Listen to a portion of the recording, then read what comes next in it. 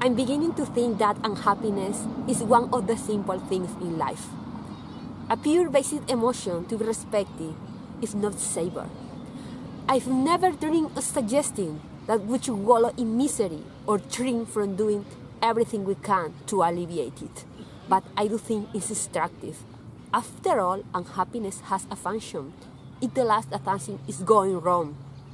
There will be moments where we are riding high and moments when we can't bear to get out of bed. Both are normal. Both, in fact, require a little perspective. Sometimes the best response to our hearts of anguish is the honest one.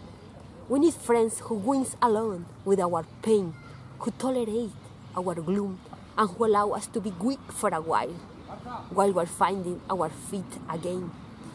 We need people who acknowledge that we can't always hang on, that sometimes everything breaks.